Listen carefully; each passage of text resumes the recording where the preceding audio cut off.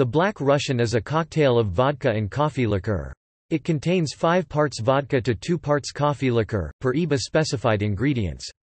Traditionally, the drink is made by pouring the vodka over ice cubes or cracked ice in an old-fashioned glass, followed by the coffee liqueur. This combination first appeared in 1949 and is ascribed to Gustav Tops, a Belgian barman, who created it at the Hotel Metropole in Brussels in honor of Pearl Mesta, then United States ambassador to Luxembourg. The cocktail owes its name to the use of vodka, a typical Russian spirit, and the blackness of the coffee liqueur.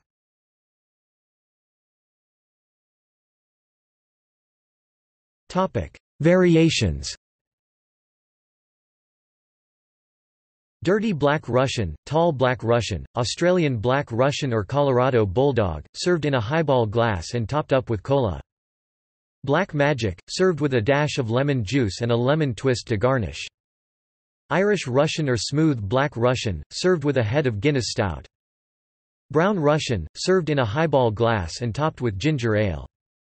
Perry's Black Russian, served in a highball glass with vanilla vodka rather than plain, topped with cola. Vader, served with Jägermeister. California Russian, served with a shot of triple sec and a slice of orange.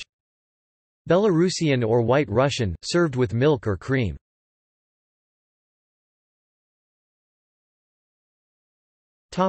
See also: